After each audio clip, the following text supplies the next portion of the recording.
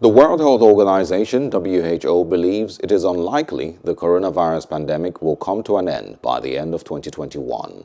The agency says the focus at the moment was to keep transmissions as low as possible and vaccinate more and more people. The number of new cases of COVID-19 rose by 7% worldwide last week, the WHO said later on Tuesday. This is the first increase following a fall in case numbers over the past 6 weeks. In the last week of February, 2.6 million cases were reported to the UN agency in Geneva in the last week of February. The increase could be due to new and more contagious strains of the virus, the WHO said, citing easing of rules and fatigue with regulations as other possible causes. Hello, hope you enjoyed the news. Please do subscribe to our YouTube channel and don't forget to hit the notification button so you get notified about fresh news updates.